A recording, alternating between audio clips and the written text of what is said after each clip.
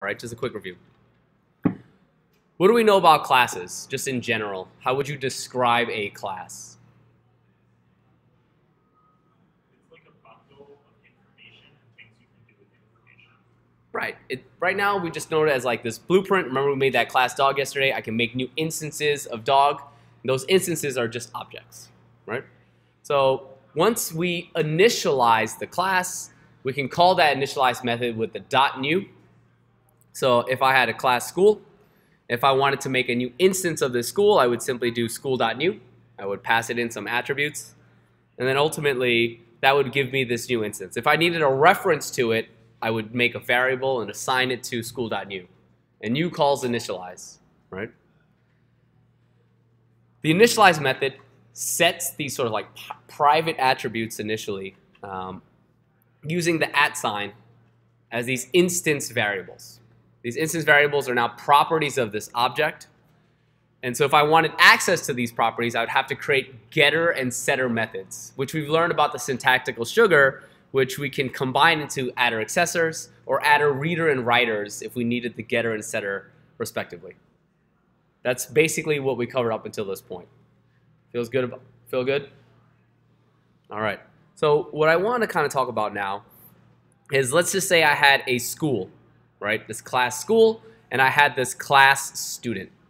How would you describe the relationship between students and school in regards to, let's just say, it's just in general. How would you describe? What are the words that come to your mind if you were like, what's the relationship between school and student?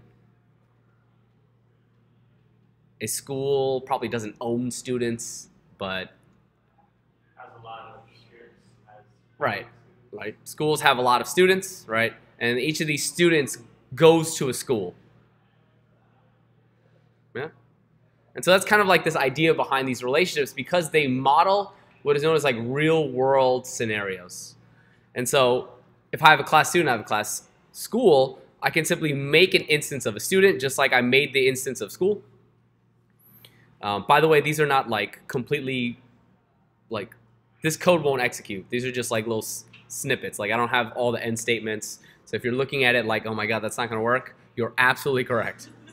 All right? It's not going to work. I just wanted to fit it all into one little like screen. Cool? So if I make an instance of school and I make an instance of student, the idea here is at some point I want to be able to create this relationship between school and student. And that is, we saw earlier that we have like some sort of class method that we can build, like the self.all, which gives us the class method all. Really what I'm trying to see is, like, if I do school.all, I should see all my schools. I want to be able to build some sort of method that says, if I'm looking at a particular school, like school 1 or school 2, I would like to see all of that particular school's students.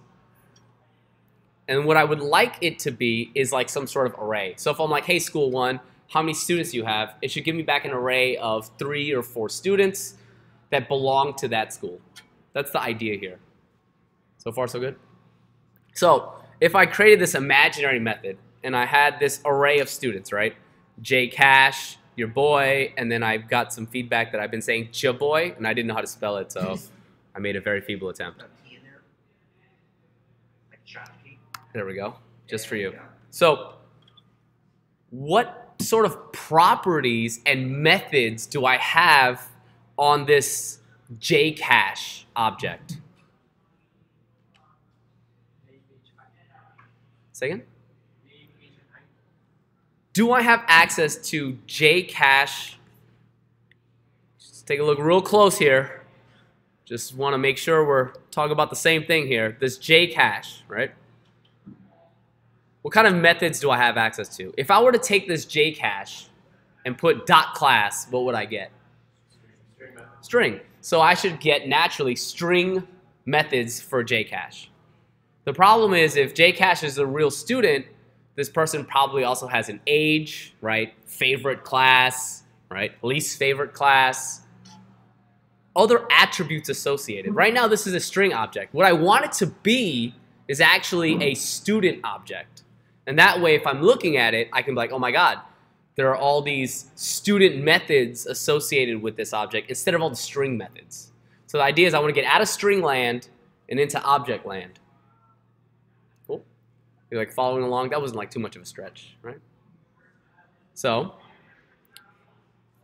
let's talk about like kind of how we do that and what we're going to go over today. So the first thing is going to be something called one-to-many, right? And the model here is that students, right, belongs to this school, and then school has many students. So you have this one-to-many relationship. One school has many students, and each one of these students goes to a school. All right, so if we were to like kind of like map that out, okay, let's do this. There's a lot of cool resources on the interwebs that I'd like to show you. So one of them is something called AWWAPP. I said PP.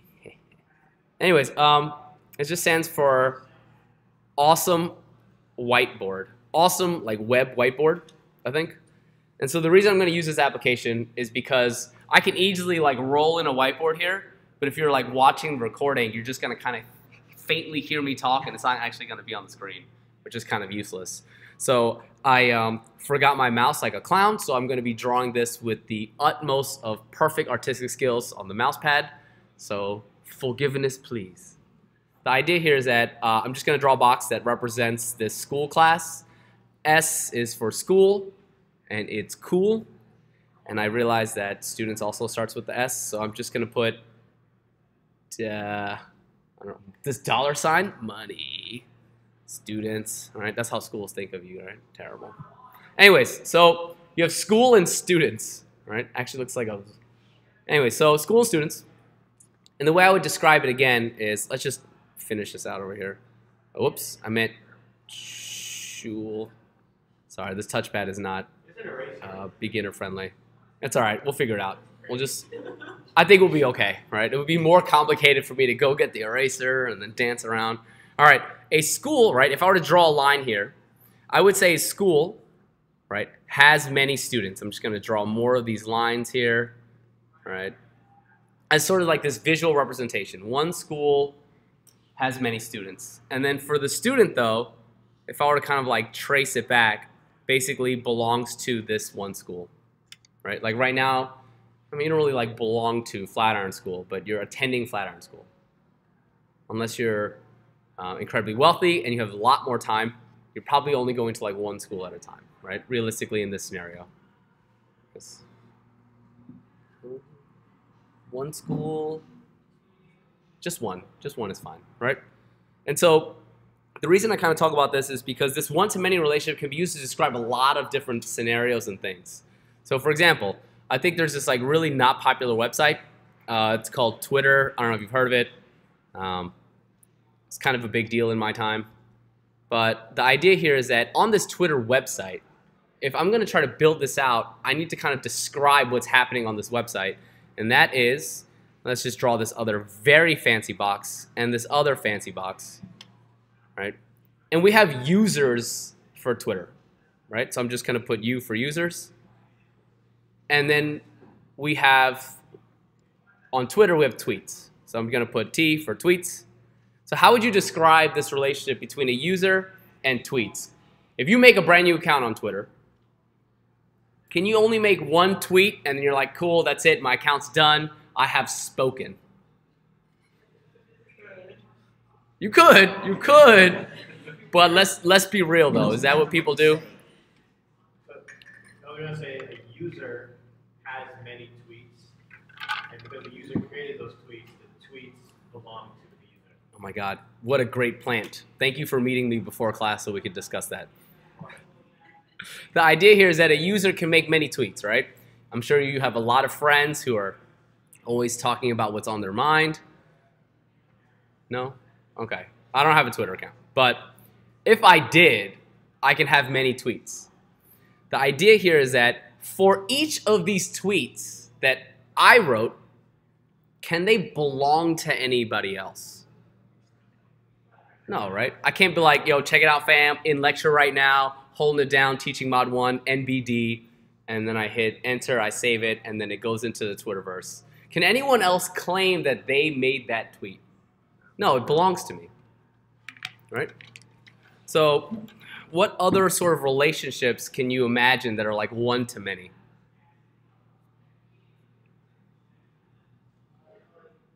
It's a little tricky. It's a little tricky. Sure. Sure. A library has a lot of books, right? So let's draw that out. I'm gonna draw another. Dang, I was hoping for like it almost looks like a flag. Library. Guess what I'm putting here? You would think I was gonna put B, because I am. So here's library and books, right? And how would you describe this relationship between library and books? Let me draw this fancy line here. The library owns many books, but books also belong to the library. Yeah, absolutely, right? That's good English. So I'm gonna like condition you to start saying has many and belongs to, but that is actually the correct English, and that is that library has owns many books, and then each one of these books, right, is inside a particular library, right? Like if I owned a copy of the dictionary, best book on earth, right? Great read. Once you read the dictionary, everything else is really just like a remix, right? So I have that was very, yes, I know. I feel like I'm myself again. These jokes are for me. I'm going to look at this lecture 10 months from now. Anyways, I have this dictionary, right? This one particular dictionary. Let's just say I had a class books or something, class book, and I made an instance called dictionary equals book.new.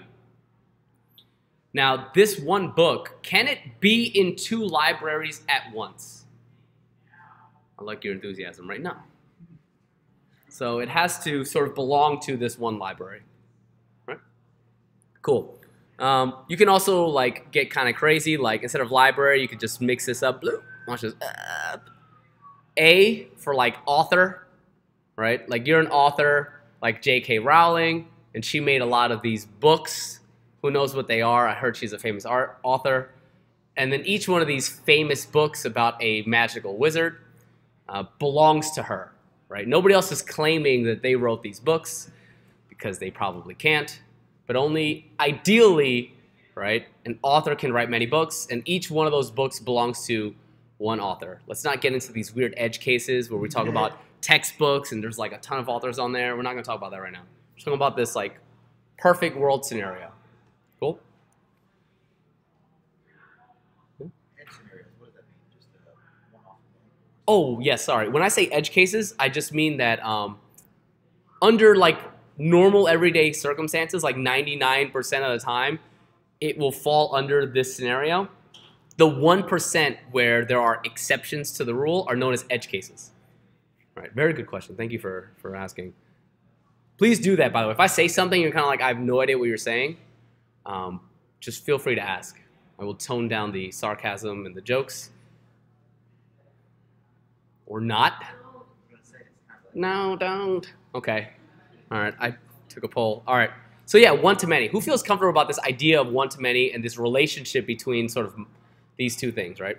So every time I talk about something like school and students, authors' books, library books, what I'm talking about is in your mind, each one of these is their own class, right? If I had a class of book, class of library, class of school, then they would be able to create instances, like many of them, right? So I can have a lot of different schools, and I can have a lot of different students, but still the relationship is school has many students, student belongs to a school, right? So I know it can kind of get dicey, but that's kind of the difference. So let's kind of talk a little bit about this idea of single source of truth. Now this is a very tricky and very tough concept to kind of think about. This is very tricky. The weird thing is, like, single source of truth, that means that where I define a piece of information should only ever be in one place. Every time I talk about it, I'm going to reference this one place. Now, that doesn't really make sense right now, but just bear with me here. The idea here is, let's just say I have a lot of students and I have a lot of schools, and this student belongs to a school, right? Now, even though we belong to one school kind of at one time, we've been to many different schools, right? We've been to many different schools. So Think about it this way. You've all been to elementary school, yes? Then you went to some sort of middle school, then you went to high school. In those records, the school can do something like school 1, right, elementary school, dot students. And it will see literally your name, right? Like Sonia, Scorpion, Sub-Zero, whatever your name is. Swag Lord, right? You could be Swag Lord. And then you went to middle school, and then they made you fill out this stupid tally card, and you had to like write your name on it for attendance. No? This is just me? All right. Anyways. And then you put whatever you want on there, right? Like your Asian name, like Dailo, or whatever it is. And then you hand it in, and that essentially is stored in sort of like a string in their database. And so everywhere I go, in theory, I'm the same person. I'm one person. But my name is like Evans, Evans, Evans in all these records, right? Elementary school, middle school, high school, they just say that, hey, there's a student named Evans Wang there. If for whatever reason, right, it's 2019, I decide to get married and I change my last name, and now my last name is like Evans Buhay or something like that, then how would each one of these schools track the fact that that changed? They can't, right? It becomes terrible. I'd have to call every school individually and be like, yo, school 1, I changed my name. Hey, school 2, I changed my name. School 3, I had to change my name. That kind of stinks. That's how you disappear. Right? But let's just say, through the magic of the internet, I had a very particular sort of identity on the internet. Right? And I said, hey, school, when you put me in your database, don't type in the string Evans. Just link it to this website.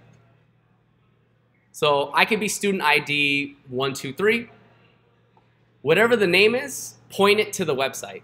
And then when I go to middle school, right, I'm now in middle school, student ID 944, but the information there points to my website.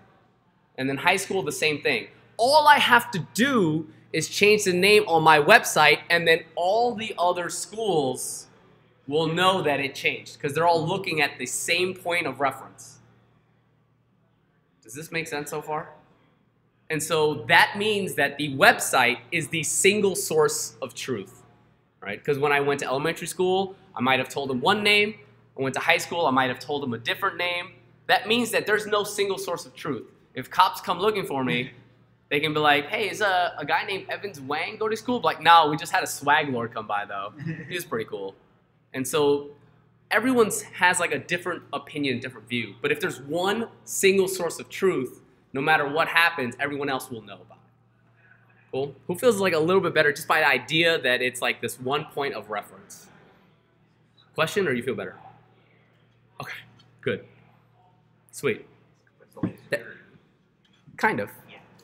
And so what I kind of want to talk about is I'm going to define a couple terms for you because as I use them, the definition is not going to make too much sense. But as you use them more and more, they will start to make sense because you'll have like actual examples of them in your mind.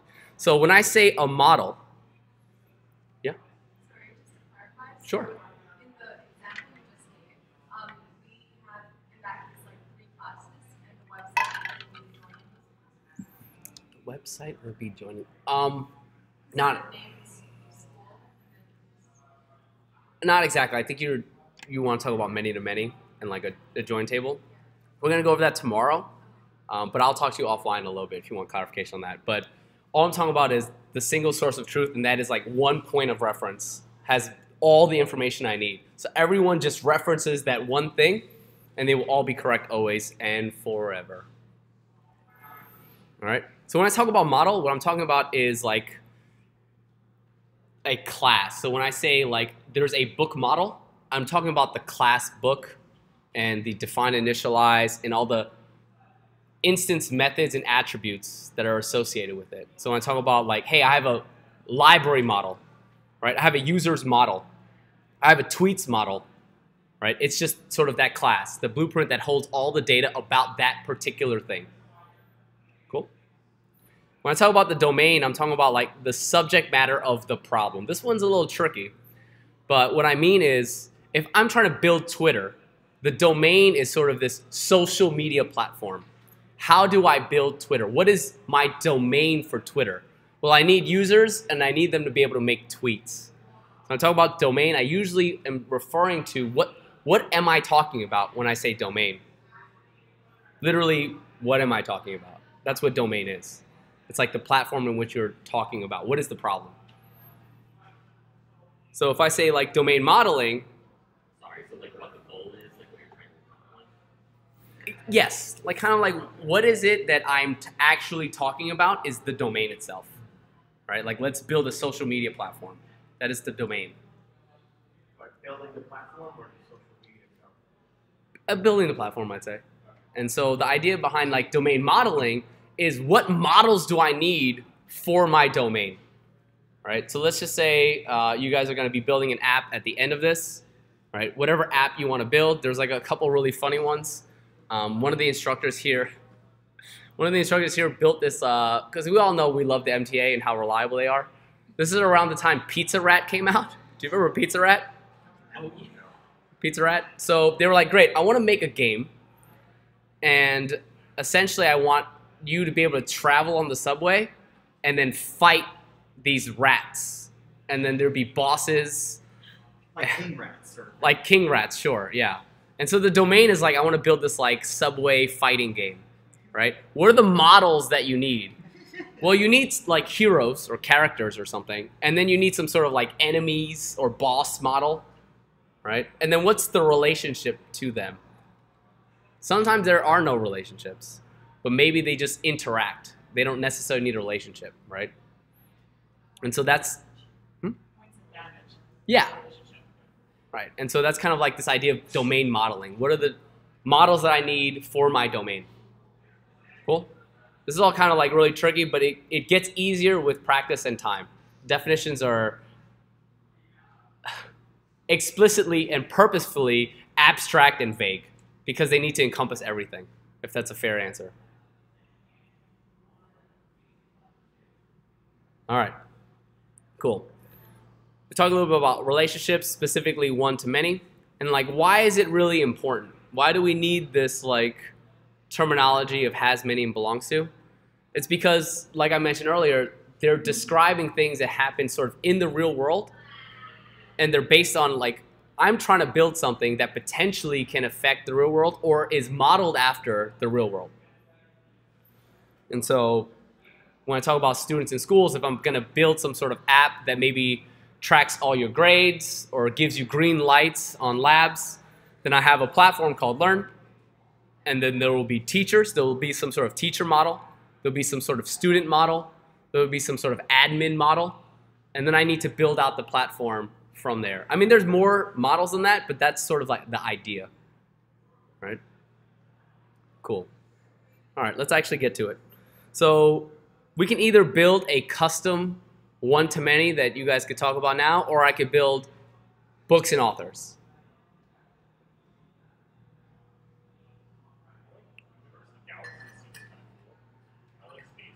Space and galaxies?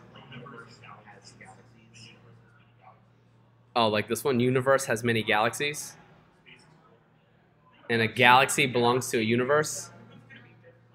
I feel like it is really cool, but because I am not scientifically well versed in this, looking for attributes and stuff will just detract from the point that we're trying to make and the concept of it. Although, yes, it is very cool. So let's do this. Let's just go with books and authors because it is actually so tame and boring that the concepts will become interesting. At least that's what I hope. Thank you, Chet. Yeah, I know. Oh. All right. So let's think this through, right? We have this author. Cool. I have author. Yeah. I mean, I was just gonna change it to whatever, you know. It's completely flexible. So I have this author, right? And I want to make a class for it. How would I do that? That is very specific, and I like that. All right, and I usually just do this, right? And the author class, cool. And what do I need here? Right, the DFI, dirty, cool. Yeah. The comment that you had, is that typical for production codes? Yes. Yeah. What you'll see is I'll try to like sneak in little tidbits here and best practices that you'll see in production. I won't do it too often because sometimes they're very abstract, but little things like this I'll sneak in, yeah. So the first thing you'll notice is like my indentation is usually pretty good. And so you should be following some sort of indentation guidelines. If you don't know how to indent, if you don't know how to indent, that was my English not so good, right? If you don't know how to indent, I'll be happy to like kind of go over that stuff with you. Cool. All right, so what are some attributes of author? Huh? Publisher is related to and associated with an author, but is a publisher an attribute of the author? Like this author person, right, probably has like a name, maybe an age. Yes, which would mean that a author has many publishers. Okay, we're getting, wait, that's the wrong direction. Wrong direction. Yeah. So let's just stick with name for right now, right? This author has a name, no big deal. Boop, boop, boop. Yeah. Cool. So I wrote some code. I probably should test it. Boop, boop, boop. All right, I see that I have this author file. All I have to do is, I love that zoom. It is obnoxious, but it is great. So I can just simply run Ruby author. And then I'll hit the binding right here on line 11. Can you guys see this, or should I blow this side up? It's good? All right. So I could check to see, oh, is author there? Cool, author's there. Is book here, though? Is there a book class that exists? No. So naturally, this makes sense, right? Like, hey, there's no initialized constant book. That'd be crazy, because I didn't write a book class or anything. I kind of want to talk a little bit about this idea that we touched on yesterday, and that is when we instantiate new instances, right? So I can simply do array.new, and I can have 5 things in this array, and I want them all to be Brianna. Cool? So I see this brand new array with 5 Briannas in them. Don't worry, you're one of a kind. Very good. Right? Any questions on this? Really, we could break this down one step further, and that we could say, in theory, what I really did was in this array, I sort of did like integer.new, I passed in 5. We're not going to go that hard, but I have like string.new, and I passed in Brianna, right? I literally made a brand new string as I'm creating this argument while I was making a new array. So the idea is here that you can, like, objects can kind of like make objects, and objects, while making objects, can also make objects. You're like, oh my god, right? It sounded crazier than it is, but when you look at it, you're like, oh, that kind of makes sense, right? When I did array.new, I also did at the same time string.new. Cool. So this will come in at a later point, but great, we tested. Smart. So let's also make this book class while we're at it. Boop, boop, boop. Book. Boop, boop, boop, boop, boop, boop, boop. End book class. Right, cool. Little DFI action. And what are the attributes of a book? Sure, title. What else? Year. Maybe like how long the book is, maybe some pages or something. Let's just keep it like pretty simple. So pages, right? Bloop, bloop, bloop. Cool, no big deal, right? We also, Sure, we can do genre. Let's go. Let's get after it. Genre. Boop, boop, boop, boop, boop. Right? But what else about the book? What would you describe as an attribute of the book? As it relates to an author, would you say that the author of the book is an attribute of the book? Like, who wrote me if I was a book? Right? If I'm a dictionary, I'm going to go, of course, it's my good friends Merriam and Webster. Still those jokes for me. It's okay. Right? Would you be okay with this if I put like author in here? Cool. Yes. I'm leading you down a path. Oh no, Anakin. Going down a path I can't follow. So anyways, that was awkward. It's like a bad Star Wars reference. So what do we know right now in terms of like the attributes? Do I have access to them? Can I read and or write them? Cool. So let's fix that problem, right? What of all of these do you think I should be able to read and or write?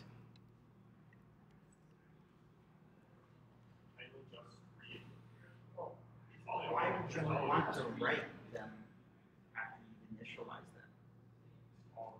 them? I feel like they're all read, right? Sort of like a read-only kind of thing. All right, I have title, I have pages, I have a genre, and I have an author. Cool? Oh, my bad. Wow, that highlighting, it's so powerful. So what about author, right? Do I have access to this thing? Should I just do reader? Can you change your own name? Yeah, but not. Right.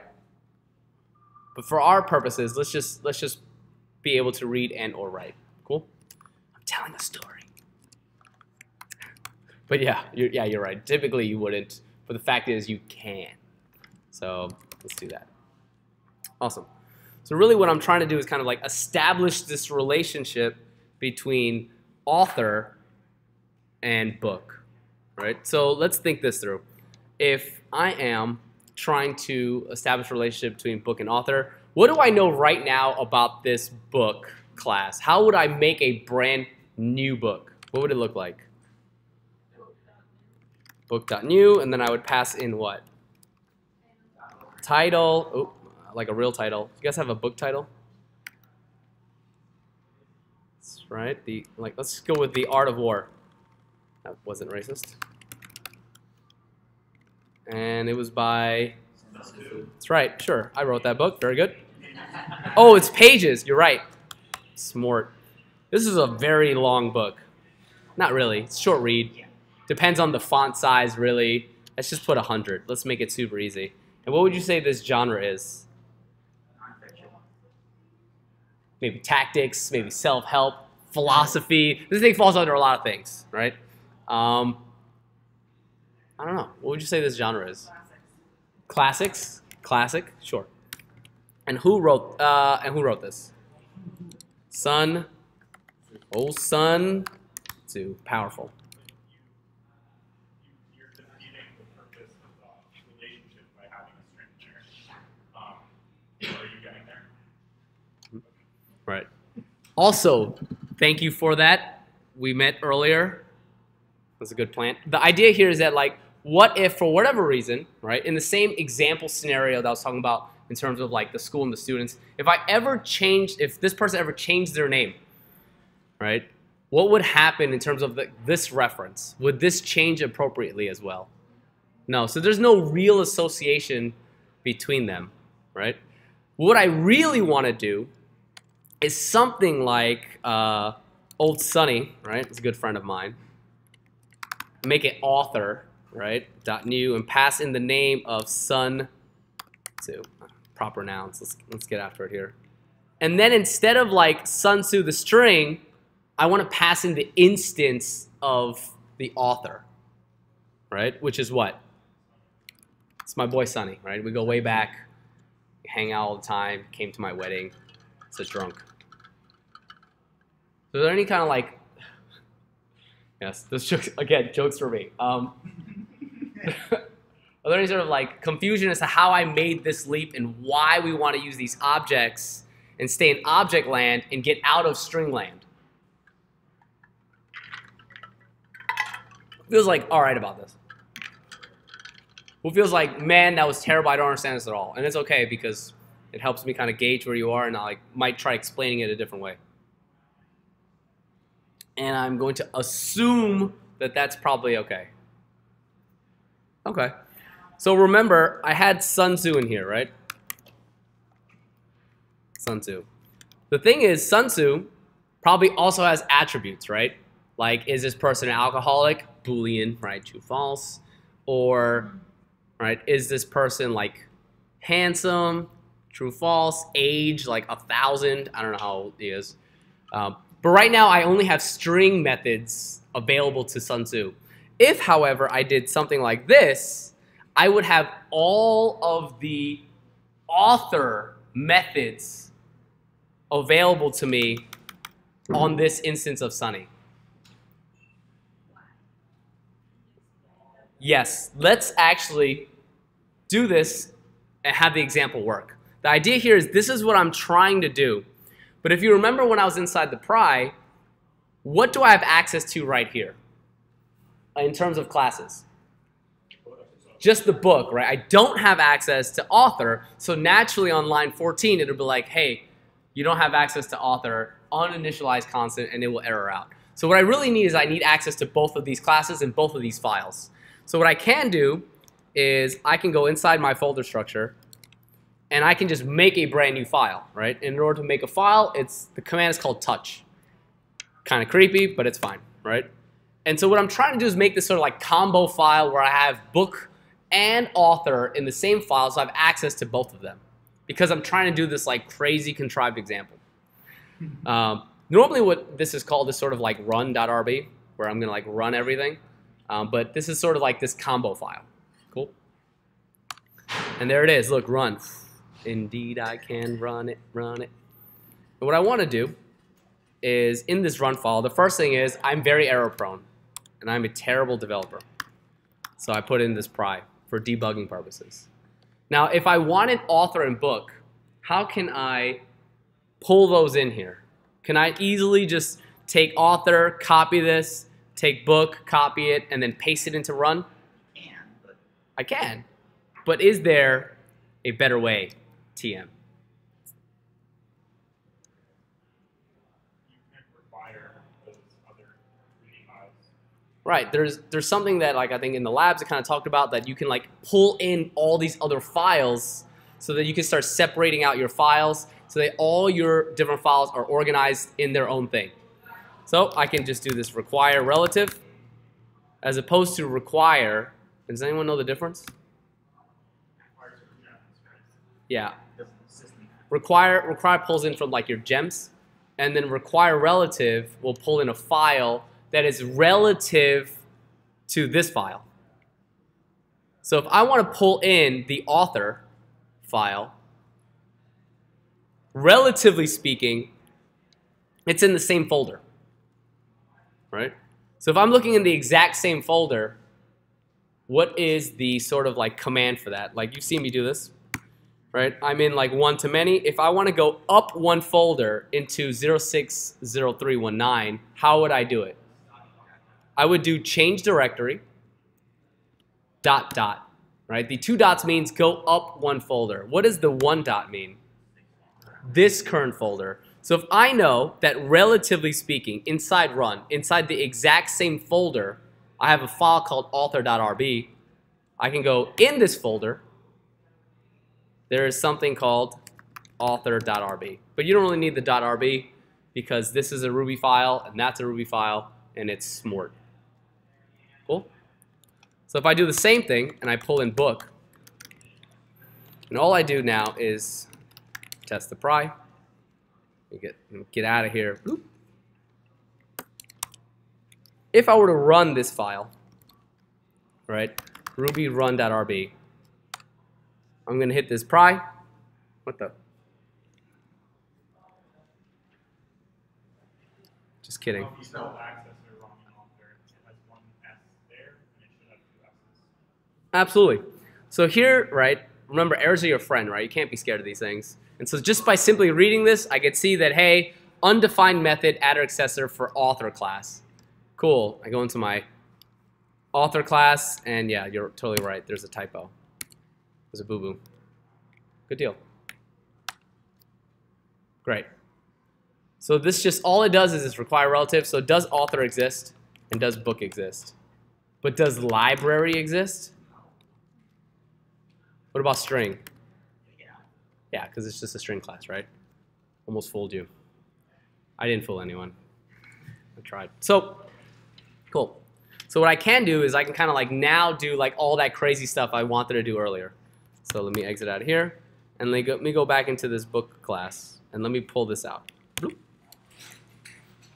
And go into this run.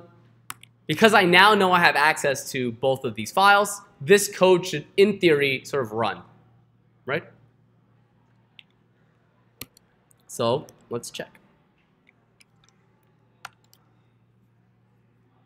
Cool. So the binding's on 11, and Sunny, my good friend, is on line 7. Do I have access to Sunny? Yeah. So if I take a look at Sunny, I see it's an instance of the author class. It's an object.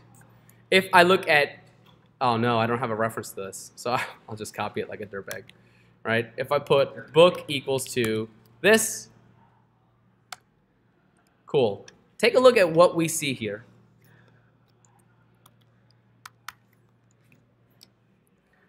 I see that when I do book.new and I pass in a string, a number, a string, and then I pass in a brand new object. What's another way I can kind of write this instead of referring to an old object? Let me do this so you can see it on one line. If I were to do, right, book2 equals to book.new, and I were to simply say, I don't know, string.new, right, what's a book you guys like? Oh, okay, sure. House 5. How about 1984? Sure, House 5, right? And then, I don't know, how many pages is this book? 5. Wow, there's a theme going on here. And what is the genre of this book? Right? I would say happy, maybe friendly, passive, aggressive. What? And this is not a real genre, but I mean, you get the point, right? I can, in fact, instead of passing in an author, you know who wrote this book? Okay, I'm just going to put Mr. V. Right? That sounded very difficult to spell. Now I'm embarrassed. Instead of this Mr. V, which is really string.new Mr. V, I can make Mr. V an author. And what is the first argument for author? Name, right? So I'm going to put Mr. V.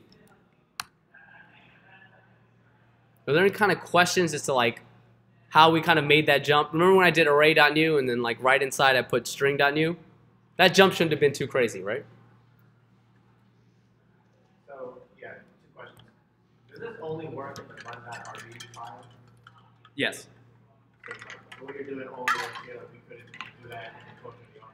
No. File. Because it doesn't have access to the other files.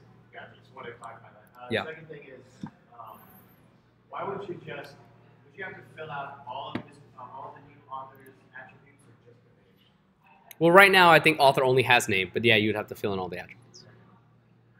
Sorry, so my question is like, why wouldn't you do author dot name Mr. D and then just do dot name?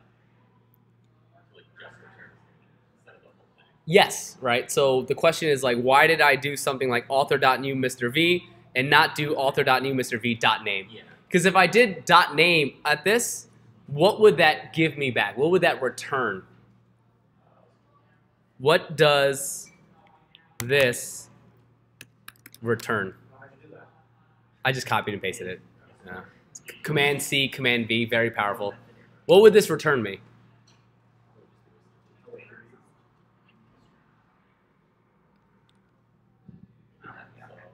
It would give me a string back, which would be the exact equivalent of passing a string here. Okay. And I'm trying to get out of string land and into object land, right? Because here's the power, right? And so to your point, here's the power. Now I have this book2, which is a book object. It's an instance of book, and the attribute author is its own object. It is not a string, it's its own object. So what methods do I have on the author object? All of the author methods, right? So for example, if I were to go book2, I shouldn't have named the capital B, but it's fine. If I go to book2, it gives me the book object, and I can say, book2, what is your genre? What should it be? Cool. And what is book2.author? It's the author object. So in that case, in theory, this person also has a name attribute. Now I will get the string Mr. V. So now you can start to see that if I had a lot of methods on the author class, a lot of instance methods on the author class, in theory, this author object can do all of those methods as opposed to the string with just the name Mr. V. And so that's kind of like how you can start chaining and start powering up and building larger and larger applications by being in object land and getting out of string land. That's for bozos. You don't want to be there. Did that help at all? Like actually starting to see it now? Cool. Yeah? All right, so now let's talk a little bit about like sort of like relationships and like how this could be powerful. We know that we can do something like a class variable, right? Let's just set this to an array. And then I can do add all, and I can simply push what? What am I adding into the all array? Right. This is going to come in handy later. Do I have access, do I have a getter method right now for this class variable? No. So what do I have to do to get access to this? Build the getter method. That's right, I have to build the getter method for the class variable. So we know we could do that by saying simply in here self, right, is still inside the class. It is not inside an instance, which refers to the class itself. So self.all, whoop, will just give me back that instance variable. Cool. We can also do the same for author, because for whatever reason, I'm going to track all the authors. Boop, boop, boop. Boop, boop, boop. Boop, boop, boop. Self. Def self.all is equal to. Right? This gives me access to all the authors and all the books. Cool. Are there any questions on this like class method? Right. Are you calling them both all on purpose? Yeah, I'm calling them all on purpose. I mean, this could be like all books if I want, all authors if I wanted to. All anything in your sort of object world, you can get in all of those. Like if you put like idea, whatever. This is not a unique idea, though. No, not unique, but neat. Okay, agreed. So let's actually make a method for author, right? What are some things authors can do? Authors can write books, right? Which makes total sense. So let's give this author the ability to write a book. If I put def, what would you want to write this as? Remember what it's going to look like. I can do author person is equal to author.new, passing in a name like, who's the author you guys like? What? Ooh, classic, right? R.L. Stein. And then, what would the method look like, right? Author person dot, what do you want to call this method? Write a book, whatever, right? Because then it'll look like this. Something like that, right? This instance method. So naturally, it should probably look like this. Right? This is an instance method that I'm building. And what does write a book do?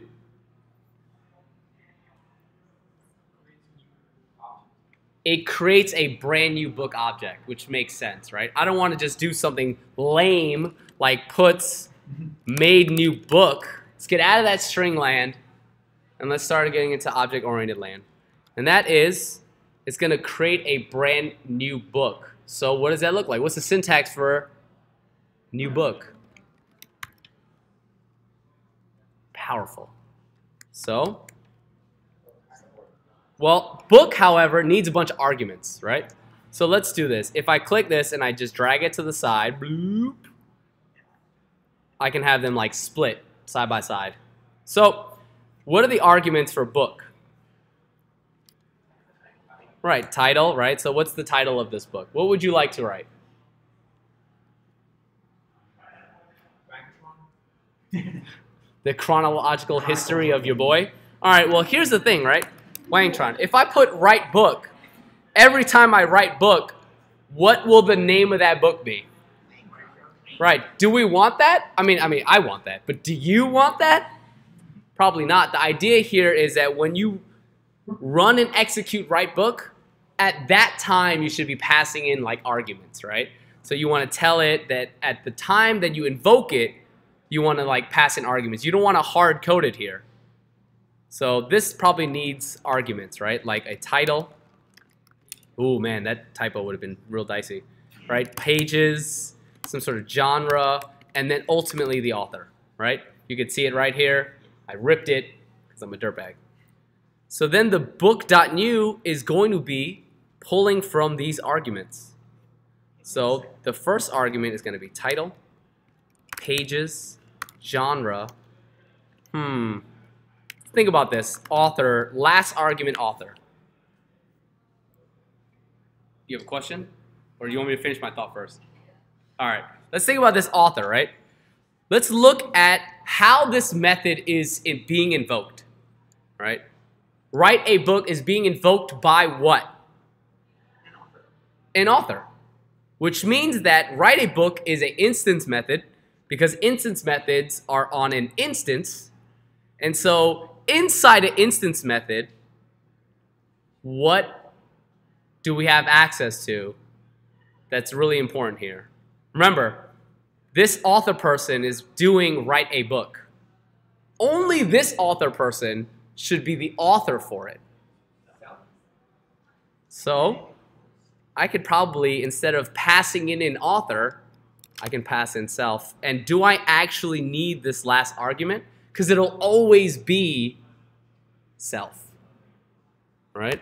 So I'm giving book new 4 arguments, but when I write a book, I only need to give it 3. So here's a clearer example, right? Boop, boop, boop. I have author person 2, 3, 4, and then I have, I don't know, Chet is a good writer. Anyone else want to write a book? Swag Lord. Oh man, I said Swag Lord in the other class. They did not like it. It's bad form, right? So that means that if author person does write a book, who will the author be for this particular book that gets created? R.L. Stine, right? But what if author person 3, my favorite, writes a book? Who would the author be when it's invoked on line 29? Swag Lord, because of self and how it's working. Who feels a little bit better about self, how it can kind of be used in this like metaprogramming state, and how it's affecting each one of these individual books and its author? When you're calling the method to write a book though on author person, right? You still have to pass in the argument. Oh yeah, I have to pass in arguments, right? I was just being lazy because I was just, the important part was talking about self. Yeah, very good. So let's actually kind of like, let's do this. Bloop, go. And let's do this here. Boop, boop, boop. So does anyone feel a little bit better about sort of this example? Because I know there were a couple of kind of questions. It was kind of fuzzy. But now we see book.new is actually getting sunny. And this is like literally the instance. Yeah? I know we're still getting to that, but can you also go like really in depth with like class methods as well, like when to call self in the method call? Yes. Let me get to that at the end, yeah. Okay, so this seems like it should be pretty good. Let's actually do this. Ready? I'm going to run this binding again. So we'll have these 4 very non-generic authors. Cool? Let's do it. Boop, boop, boop. Boop, boop, boop. You will either really like me or hate me, because when you start coding and you start making these like meat morp noises, you're going to be like, oh, that's great. Or you're going to be like, mother. All right, so I have author person. It's cool, right? But let's actually take a look, right? If we pause the code here, how many books currently exist in this world? 1, right? So naturally, if I do book.all, how many should I see? 1 book, right? We can verify this by going, nice. right? So if I have author person, and this person decides to write a book, remember what write a book looks like. Author. Remember what write a book looks like. It just makes a brand new book. So let's do it, right? Write a book takes in how many arguments? What? Oof. About to say, I was a little nervous there. Cool. And R.L. Stine makes a book called Say, Cheese, and Alive, right? Again for me. And the number of pages, this is a short book, a little 150 action. And then what is the third argument it needs? Genre, right? This is going to be a horror movie, book rather. And so I don't need to put in the fourth argument about who the author is because the author here will be the self, this particular author person. So, bam, the return value is this new book. So now if I do book.all, how many should I see? I can even verify this. There are two. Evans, what happens if you use book.all.size? What does dot size do? I'm trying to figure that out. We got stuck on that like 2 days ago. Just try it out.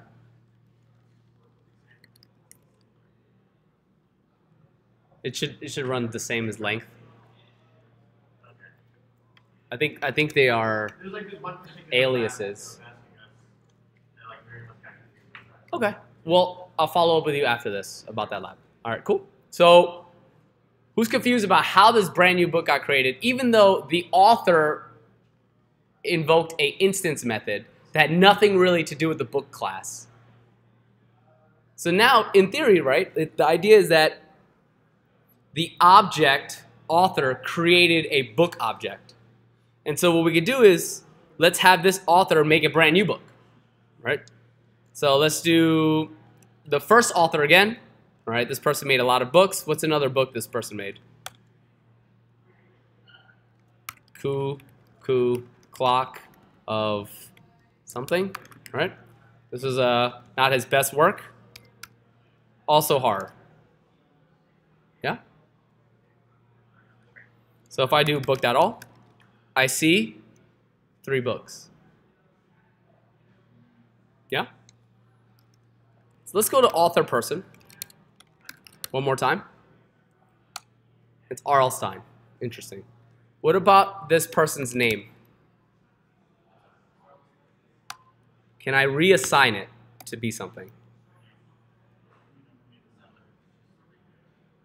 You sure? I thought we went hard in the paint. Yeah, we accessorized this. Yes, sir. Right? So what is this person's new name, right? Jack Black. Thank you, yes. Terrible pop culture reference. So if I go to author person, see Jack Black. Who wrote these books?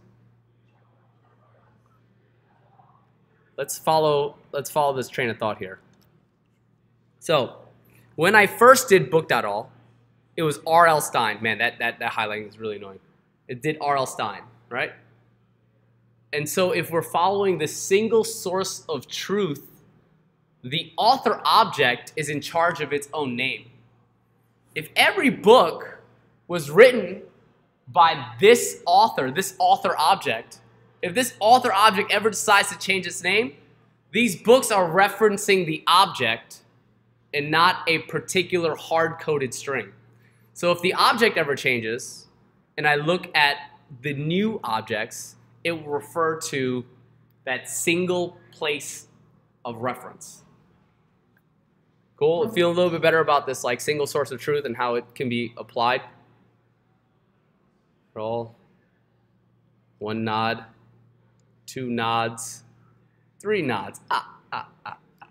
It's the count. Huh? Well, why is the first book printing out like just all blob together? The other ones are like nicely formatted line by line. It's honestly because I have like ZSH and the formatter is just not perfect. So anyways, so book.all, it gave me this R.L. Stine. I checked out author person, because remember it's referring to the author object. It was R.L. Stine. I reassigned the name, So when I looked at author person, the name is changed. I take a look at book.all, and now those objects are changed. Cool? Yep. All right, so it has been just exactly an hour. Do you guys want a break before we continue? I would love one. All right, great. Let's go on a quick 5-minute break. What I kind of want to do is solidify this like idea of self. All we kept doing was having this author person keep writing these books. But what about author person 3? My favorite, old swag lord, right? So if author person 3 writes a book, write a book. All right, and what kind of book would swag lord write? Fart in a windstorm. Sure, a what? A fart in a windstorm. and windstorm. In a windstorm. Sure. Fart in a windstorm.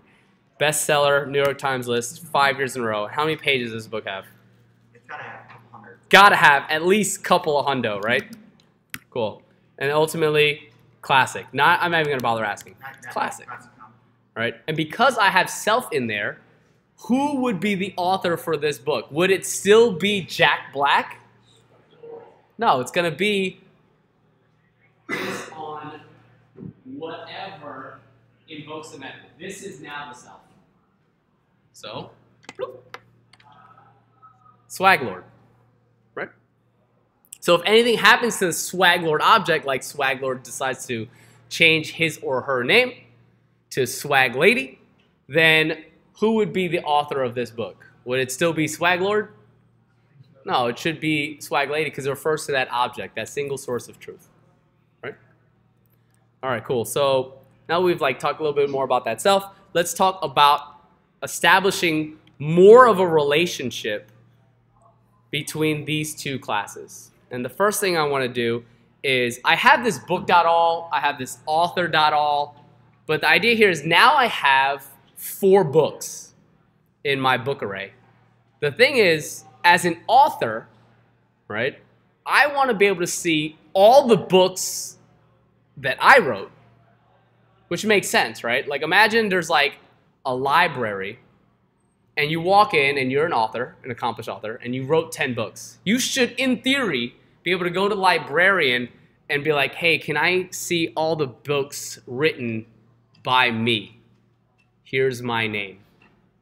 They're probably gonna go, cool, all Gucci fam, and then return you an array of all the books that you wrote. And that's kind of the idea behind it. Rather than, hey, can you show me all of my books? And they go, sorry, I only have book.all. Good luck. That would be crazy.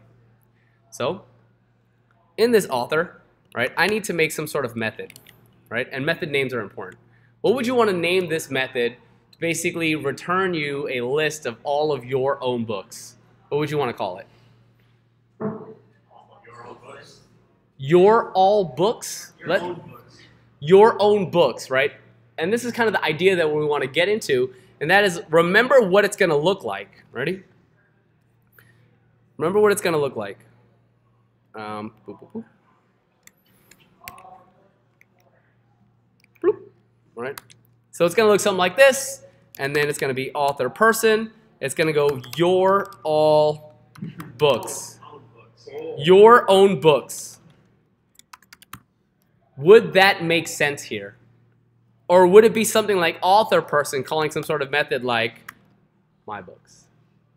Remember what it's going to look like, right? Which one would make more sense to you? If an author was invoking a method called my books or a method that's called your own books?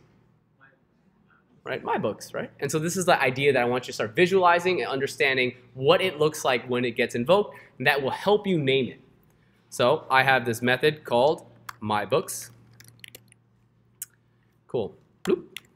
Now, what is my books? Right? What should it be?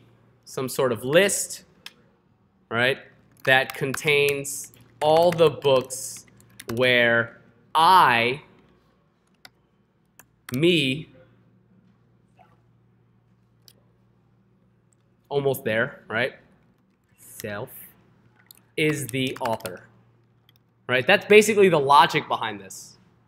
Right? Are there any questions kind of like the thought process behind it? Because what we really need to do ultimately as developers is we have to have a really good process. If I know what I'm trying to do, then I just need to write the code to do that. The hardest part about writing code is there's no clear deliverable in your mind. If you know exactly what you need to do, then you can break it down step by step. You can create an algorithm, and then the code will come, right? So the first thing is, basically, I'm gonna have to go through all of these books to find out, like, am I the author? The idea systematically would be like, great, I have these 30 books. The first thing I'm gonna do is this. I'm gonna pick up the first book and be like, cool, who's the author? Jack Black, whack. Second book, oh, Chet, this is pretty cool. It's not my book, but I'll keep it to the side because Chet's powerful, right? And then I go through the third book, I go through the fourth book, I go through each of these books. So, do I have a list right now of all the books? Do I have access to all the books? Right, it would be book.all, right? And book.all returns what? A hash, a string, a number, a tree. It returns an array, so it has access to all the array methods, right? So what array methods, what iterators, what one of these enumerables would be the right one where I'm looking through all the books, right? And I want to pick out all of the books that are mine. Right? Who feels comfortable with this like select? Right? Who feels comfortable with map? Who feels comfortable with each? You guys like select and you don't know each? This is a interesting. Oh, I was just like throwing my hands up, dancing by myself here. Sorry. Yeah, who feels comfortable using, just in general, not for this particular case now, using the dot each and the dot map and the dot find? Okay, cool. Yeah, they're all the same, except they do different things, right? The syntax is similar. So select would be the right move for sure, right? And I want to do this again. I forgot to do last time, which is embarrassing. And what would I describe what goes inside the pipes? I've often seen folks use something like X or K comma V. They're not really sure what this means. What goes inside these pipes here? Right. I'm going to put book here, and I will just very quickly glaze over this explanation for those that are like a bit shaky. Inside the pipes, anytime I do one of these iterators, right, select, map, find, each, it's going to go through every single one of the items in the array. So you have to determine what are those items in the array. Here we're going through book.all, so each of the items in the array is a, yeah, wow, you didn't even let me finish that so fast. So it's a book, right? So what do I want to do here? What's sort of the thought process about what I'm trying to do once I'm going through every single thing inside this book array? Yeah? You want to see if the author of specific books matches. Right. I want to see if, like, correct. I want to see if, like, hey, inside the book, I want to check to see, like, hey, is that book written by yours truly? So I'm going to put a binding pry here because sometimes that code can be a little tricky to write. What I want to do is I want to pause it right here, and then I want to see the information that I have available, and maybe it could spark some sort of idea, right, if you kind of don't have a starting point. So my books, cool. Let's do it. I need to get out of here because I wrote some code, and I need to actually rerun it so all the new code is there. I now have, inside my author class, a new method called MyBooks. So let's go to our famous friend, author person number 3. And now I have a brand new instance method, MyBooks. An instance method is being called on instance. Author person 3, yeah, it's right here, is MyBooks, right? And when I invoke MyBooks, it should hit this, and then ultimately hit this right here, and then hit the binding. So, and there we go. So what exactly is book? That's the first thing I kind of want to test, right? I made this variable book. And the first thing it does is it goes through each one of these book items. So let me see what book is. Okay. Okay. I see book, and it has all these attributes of author, name, genre, pages, and title. Remember, this is a list that contains all the books where I, me, self is the author. So if I'm going through the book, can I check the author? Okay. And what do I get? It's author object, right? Inside the instance method, what is self? It is the instance that I'm currently in, right? Which is what? Author person 3, because author person 3 is the one that invoked my books. So if I simply check self, I see Swaglord, which makes sense because author person 3 would in fact be Swaglord. So can I simply do, hey, is the book author me? In this first iteration, in this first example, the first book in the array, what would this be? False, right? But imagine I had another book. The next book was in fact written by me. What do you think will happen when I do book.author = self? It should return true, right? And so that's kind of the idea. So are there any questions kind of like how we were able to approach this problem, the pseudocode, the process, and then ultimately transforming that into working code? Okay. So, exit. Whoop. Whoop. Ba Gangnam Style. All right. That was really dumb. So what I'm really trying to do is check to see if that book is actually equal. Whoa! Would that work? No. No, right? Because it's the book object. I'm trying to check the author. Thank you. Yes, laugh at the typos. No, seriously, most of the time they're hilarious. Cool. If the author is me, right? So we just basically took that pseudocode, that logic, and then translated it into pseudocode. So let's see if it's actually working, because the most important thing is you have to test, right? The idea here is that you won't always have these amazing RSpec tests, and you definitely will not have them on the code challenge. The deliverable will look something like this. Great, you have in your domain like a book and an author, and the author should see a list of all the books that they wrote. That would be the first deliverable. And that's all you get.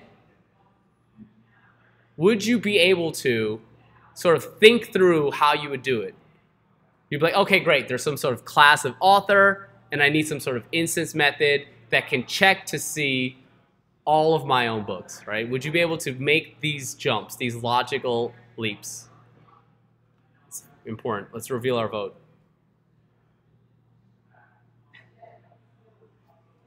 Wow.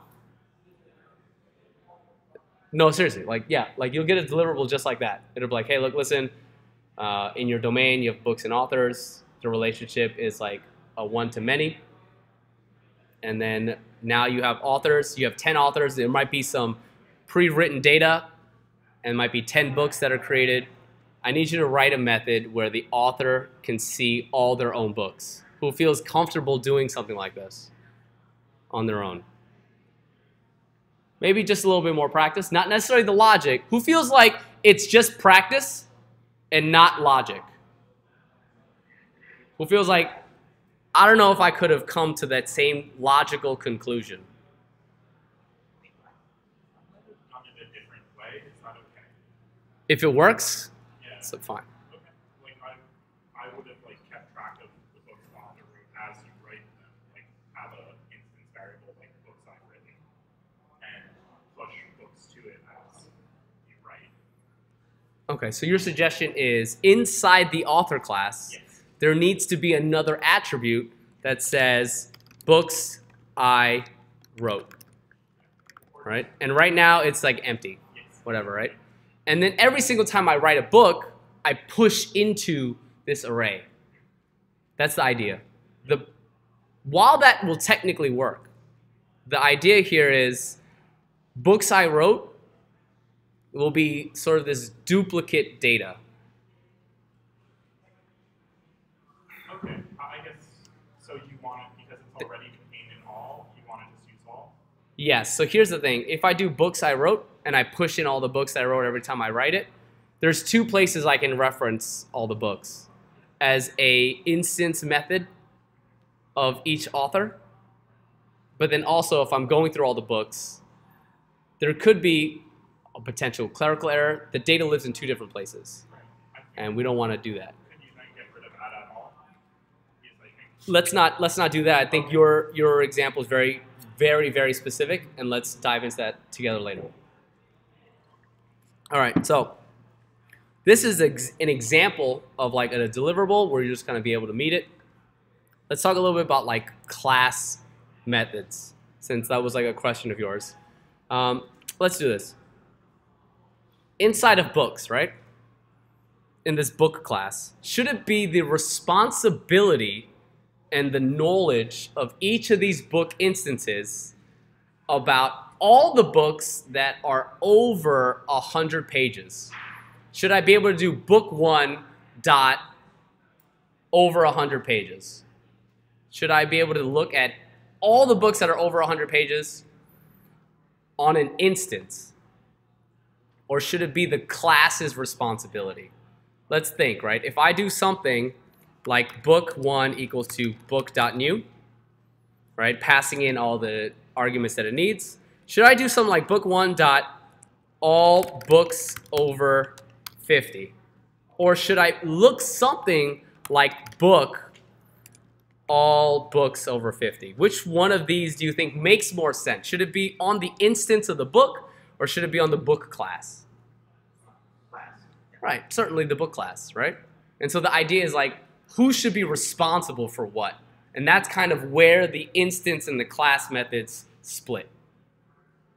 All right, you guys want me to build this method or no? Let's build it. Cool. So let's say you're on a code challenge, and it's like, awesome. There are these 10 books that are made, and I need you to create a method. Not going to tell you which one, really. I need you to make a method that will return me a list of books that have more than 50 pages. That's basically what it'll say. Sure. Like, if we're getting a deliverable to do this, find books over 50 pages, are we gonna get like all that thing on, like, right on that? Oh, so let me pause it real quick because I don't want to great. So we've determined that this makes more sense, that the book class should be responsible for knowing all the books that have more than 50 pages. So naturally, how would I define a brand new class method? All right, should I just do this? All books over 50? Is that right? What should it be? Self.all books, right? Okay. So what's the logic here? Like what's the process here? All the books over 50. Well, let's think, right? How do I determine something like this? Yeah, I have to check to see, like, hey, I got to look through some of the books, 2 of the books, 9 of the books. I have to look through all the books, right? And kind of look like, hey, how many pages you got? 49? Trash. How many pages you got? 10? This is a children's story? Get out of here. How many pages you got? 101. Cool, bet. And then I'm going to put it in this like array. And I'm going to keep doing that until I go through all of the books. So does it make sense, right? So I need to like look at all of those cool, smart. I need to look at all the books, right?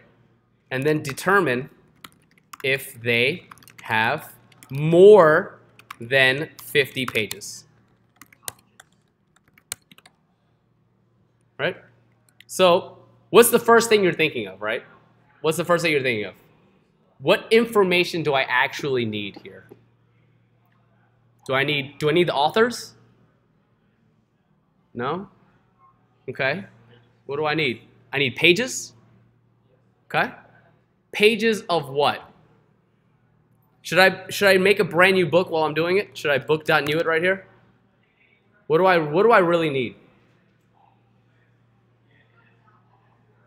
The idea here is that I can call book.all.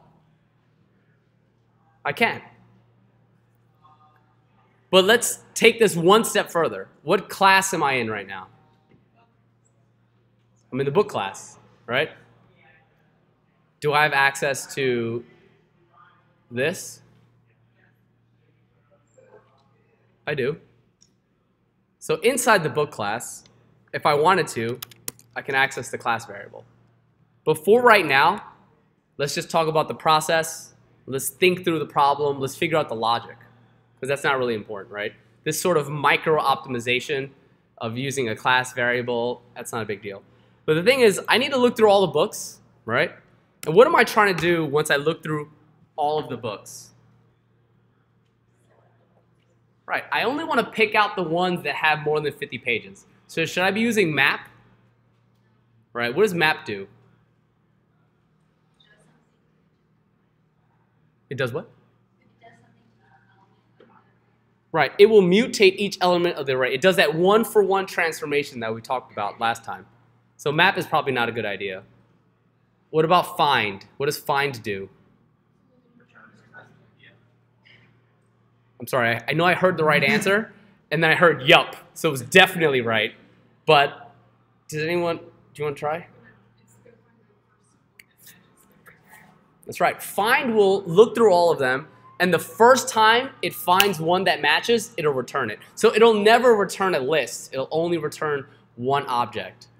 So if I'm looking for all of the books with more than 50 pages, would one object be the right move? No, so find, is that the right move here? No, so I should be probably using the select, which I very much clearly heard, and let's move on. All right. And what are these again? They're books.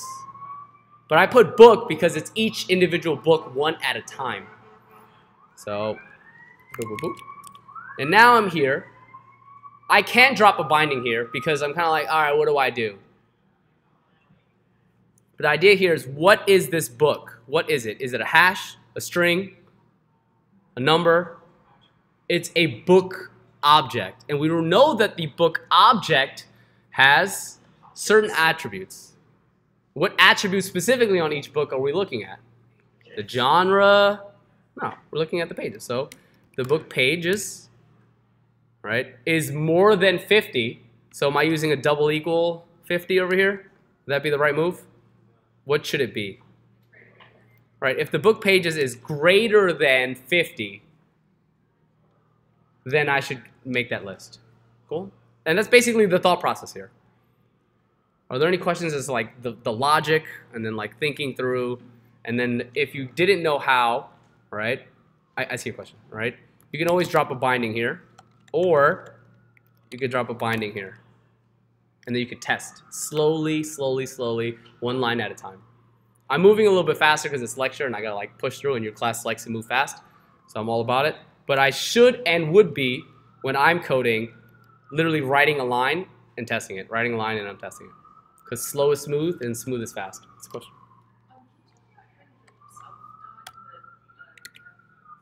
Self dot in the what now? This one? Okay, so the idea here is, which one was better? The instance or the class that should be tracking all of the books over 50? Yeah, I'm making another class method. Just like I made a class method called .all. I'm making another class method called all the books over 50.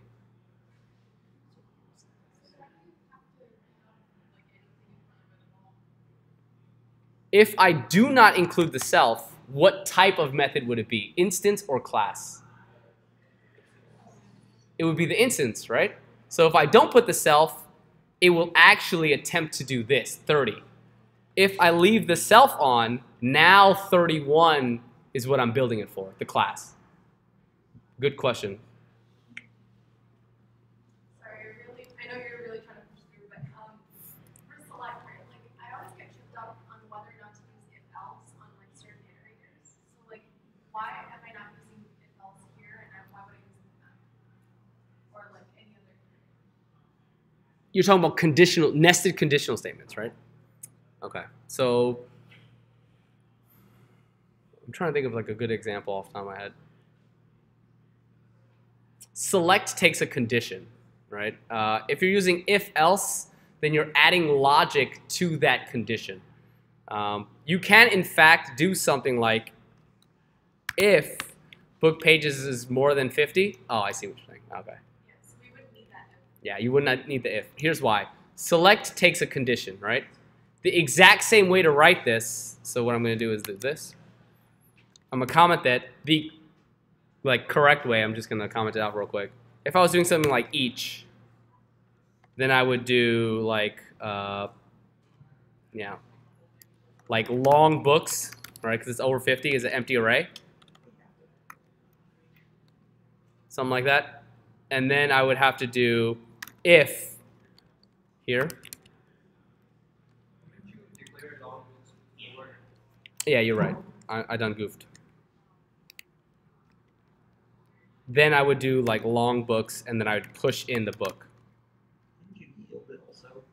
Let's not get into yield at all whatsoever. Yield is very confusing at this level.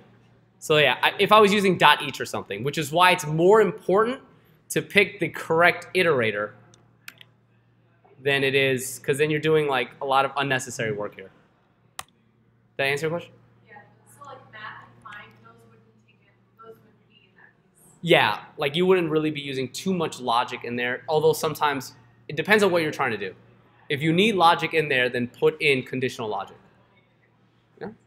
Awesome. So we kind of talked about the difference between this class variable, this class method, and like kind of how do we think about and determine should it be a class, should it be an instance, and then how to write the instance methods, how to write the class methods, and then establish sort of like these relationships where even though strictly in the author class, it has an instance method that allows it to do something with the book class.